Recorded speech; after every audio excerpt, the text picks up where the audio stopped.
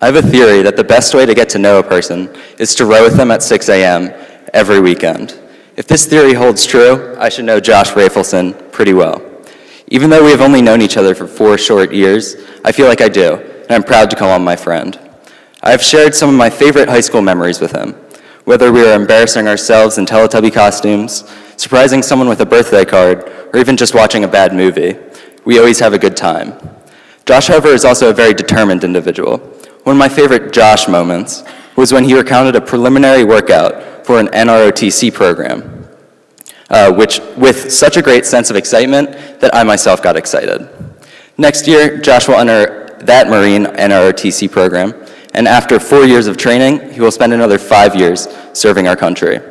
Josh, this commitment and your passion for it is truly admirable. So everyone, please stand to greet my friend, Josh Raphaelson.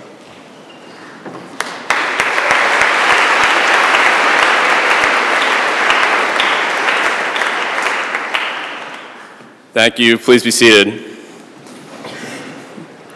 Thanks, Mike, for the introduction. Before I begin, I would also like to extend a thank you to my advisor, Mrs. Billmeyer, for helping me with my speech. Without her and Rev Squire, I don't know if I'd be standing here today. People are curious about my fascination with the military. I've asked myself the same question. Many of the answers to that question relate to my admiration for those who sacrificed their lives for their country. To this day, I vividly remember when my second grade teacher showed our class photographs of the Tomb of the Unknowns, located in Arlington, Virginia. I was in awe. The remains of soldiers fighting in World War I, World War II, Korea, and Vietnam are displayed in a simple burial site comprised of 3 marble caskets along with a large sarcophagus.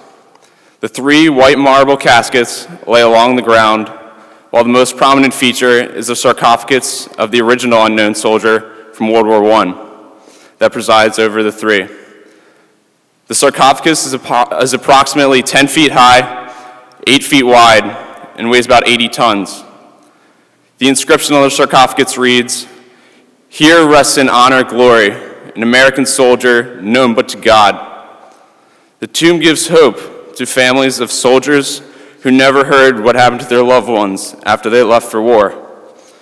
All of the unknowns buried at the tomb are awarded the Medal of Honor, America's greatest military decoration. The military honors the unknown men who gave the ultimate sacrifice by assigning guards who are willing to make sacrifices of their own, because they must patrol the sacred site 24 hours a day, 7 days a week, 365 days a year. This ritual that began in 1930 still continues today. The guards of the tomb must be between 5'10" and 6'2", and cannot have a waist size that exceeds 30. During their first 6 months of duty, a guard cannot talk to anyone or watch TV. All of their time off duty is spent studying the 175 notable people laid to rest in Arlington National Cemetery. They must commit 2 years of life to guard the tomb, live in a barracks under the tomb, and cannot drink any alcohol on or off duty for the rest of their lives. They cannot swear in public for the rest of their lives and cannot disgrace the uniform or tomb in any way. After 2 years, each guard is given a wreath pin that is worn on his or her lapel, signifying service guarding the tomb. There are only 400 presently worn. The guards must obey these rules for the rest of their lives or give up the wreath pin. While guarding the tomb, each guard takes 21 steps, hesitates for 21 seconds, turns, and repeats. The tradition alludes to and symbolizes the 21-gun salute, which is the highest honor given to any military or foreign dignitary. The soldiers assigned to guarding the tomb believe that is the highest honor that can be afforded to a service person. In 2003, during Hurricane Isabel, the dedication of the guards was put to the test. While the House and Senate took 2 days off in anticipation of the storm, the guards were given permission to suspend the assignment. The guards, in response to this unusual occurrence, said, "No way, sir," and continued taking their 21 steps to pay their respects and guard the fallen. while the House and Senate left their posts. The symbolism, significance, and awe associated with the Tomb of the Unknowns and the honorable way in which the guards accept their duty have inspired me to join the military. To me, the tomb serves as a reminder that soldiers don't put their lives on the line for personal glory or shiny medals. The anonymity of the soldiers laid to rest reminds us of a much bigger and greater cause. Instead of focusing on an individual, those who visit the tomb are able to focus on the nation to which we proudly belong. The military functions as a unit. As high school students, we should stop and think about the type of sacrifices we are willing or able to make for the greater good, for our friends, our family, and our school. We also think about the value of traditions that remind us to behave in the most honorable way. What lessons of duty, honor, and discipline have we learned at Episcopal that will sustain us through life? We should pause for a moment and allow ourselves in this place of worship to appreciate those lessons.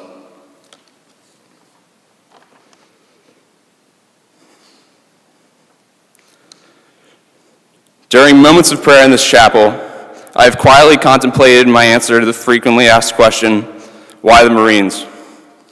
In fact, since November, my mom has asked me the same question monthly, followed by the question, isn't that dangerous? And the statement, I don't want you to die. Looking back, I think I've never given her a solid response. On separate occasions, I've told my mom that I wanted to join the Marines because I love my country. I feel a call to serve. I want to lead the best. I want to defend the helpless abroad. Or trivial reasons, such as when I become an officer, I get a saber, or I like to do push-ups. In all honesty, the real reason is that it just feels right. I think about why it feels right constantly. Yes, I do love my country, and I do like push-ups. But why do I feel drawn to the Marines? I believe that the biggest contribution to me wanting to be a Marine is their motto, Semper Fi, meaning always faithful or always loyal. It seems sort of superficial to want to dedicate your life to something because of its motto. But to me, Semper Fi is a core belief that I have, and I want the people around me to feel the same. If I'm at war, in the middle of a firefight, I want people who live Semper Fi, and come hell or high water, are going to be there for me, as I will be for them. As high schoolers, our loyalty to our school, our work, and our friends is put to the test every day. Personally, I know it's easy to come to school late, do our homework assignment 5 minutes before class, or give up on a friendship over something insubstantial. The only thing I can say is I'm still working on it, but it is important to have the goal of always striving to be loyal to the things we care about. The same idea of being always faithful through any detriment applies to my faith in God. To me, life is like lunch at EA. Some days it's easy and great, like when we have chicken patties, but some days it's tough to get through, like when we have breakfast for lunch. Regardless of what's for lunch or what kind of day you have, it's important to remain faithful to God. At Episcopal, I believe that as a school, we need to maintain steadfast in our Christian beliefs and remain faithful to what we believe, stay true to our name, and act according to what is right instead of what is popular. To me, another act of being Semper Fi is having faith that what you're doing is right. A line in the Marine Corps hymn reads, "First to fight for the right and freedom, and to keep our honor clean, we are proud to claim the title of United States Marine." To answer my mom's question of, isn't it dangerous? As you can see from the hymn, the answer is yes. However, I want to be a Marine for the reason given by Mr. Stone last year as to why the hyphen is the most important punctuation mark. No matter what that number is across my birth date on my tombstone, I want the hyphen to represent the effort I put into fighting for freedom and justice with a clean code of honor.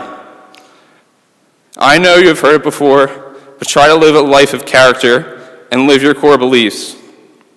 As shown by the guards at the Tomb of the Unknowns, Living a life of honor requires sacrifices, great and small. I'd like to leave you with a quote from President Reagan. "When the Lord calls me home, whenever that day may be, I will leave with the greatest love for this country of ours and eternal optimism for its future. I now begin the journey that will lead me into the sunset of my life. I know that for America, there will always be a bright dawn ahead. Semper Fi."